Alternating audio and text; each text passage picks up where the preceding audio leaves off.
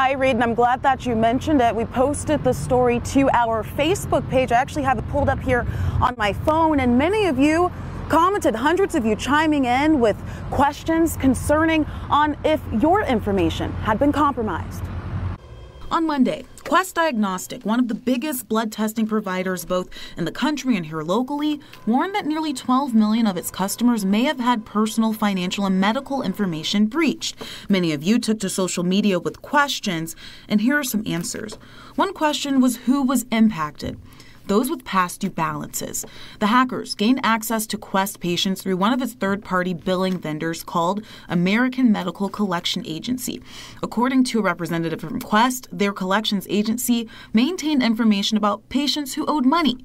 So if you paid your bills on time, Quest says your information would not have been sent to the agency. But if you fall in this category, cybersecurity expert Mac Jackson Jr. says the information used to collect those balances could have been compromised, and that means they possibly got your Social Security number. We call personal identifiable information regarding the patients, from their Social Security numbers, how they paid for their bill, if they paid at all, and how to find them. Address, phone numbers, all the information. To the question, did the hackers access information protected by HIPAA? Jackson Jr. says no. The investigation has shown so far that it wasn't any HIPAA information that was stolen as far as health-related matters, health-related information, only the financial information. Jackson Jr. also tells us these type of hacks are becoming more commonplace because they usually target people with low credit.